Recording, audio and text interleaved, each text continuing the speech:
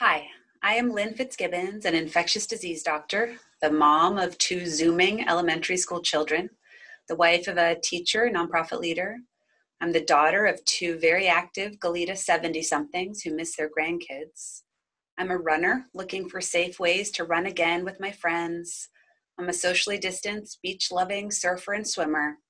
And with all this, I am so proud to say that I am masked and mighty because I live here, I love it here, and I want to keep my loved ones and our community safe. Our community has been through a lot, but time and again we have persevered, come together, and succeeded. COVID has reached every corner of our neighborhoods and cities, bringing incredible hardships and challenges this year. But make no mistake, our efforts are working. Please join me in wearing your mask with might and confidence, knowing that you are protecting those around you and telling everyone that you are masked and mighty. Thank you.